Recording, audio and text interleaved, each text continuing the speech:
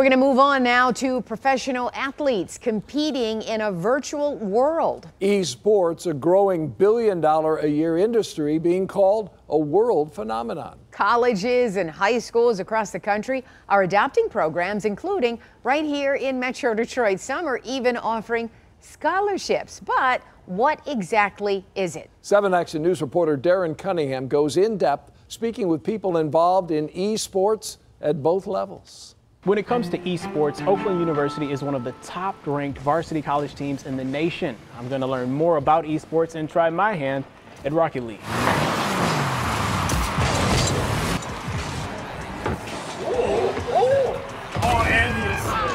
Yes. Esports is competitive gaming at its most basic level. So you can think of it just like traditional sports, except without football or basketball. It's just with gaming titles. Not just playing video games to pass the time, but he says these are team-based competitions that can lead to professional careers and big money.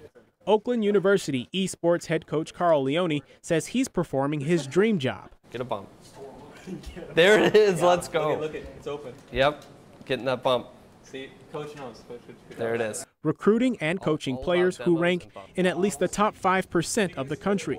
Rankings that have their perks. Last year, there was about 200 schools in the U.S. that gave scholarships for gaming. Now there's 350. Edward Azam, Got it. a highly ranked scholarship athlete himself, showed this old dog how to play Rocket League. Every time you score, there's like a unique goal explosion too. Okay, all right. It's a steep learning curve for me, to say the least.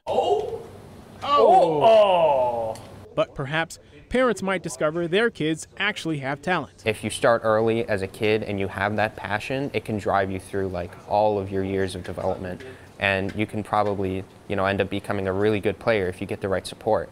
So if you're a parent, I'd say just attend local events, see what's available in your area, talk to other parents who may also have kids who are interested in esports, because the number is growing pretty rapidly. Esports is really emerging at our high schools and also at middle schools across the state of Michigan. Wendy Zadeb with the Michigan High School Esports League says the level of skill and gamesmanship in esports brings with it the science, technology, and engineering components that educators like to see. She says some middle school clubs may expose students to coding or the inner workings of video game graphics. OU hosted the high school championships the weekend before last. Bloomfield Hills won 2 titles. One of the statistics that jumped out to me was that 45% of the students involved in esports weren't involved in any other school activity. Another way to engage students, young and old. Let's go. Let's go!